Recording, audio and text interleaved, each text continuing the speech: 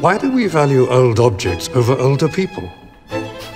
We'll admire this painting of an older woman, but ignore the older person who lives next door. A damaged artwork? Front page news. But a pensioner who can't afford to buy a can of soup.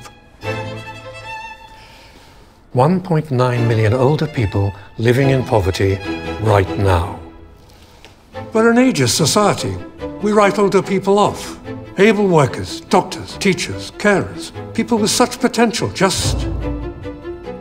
Well, here's the rub. One day you'll be older too. Unless we change how we treat older people, we too will become, in society's eyes, worth less. Age UK is changing the lives of older people, providing advice and support on finance and isolation, while pushing for better health and social care. Let's pick up the pieces of a broken system. Let's change how we age.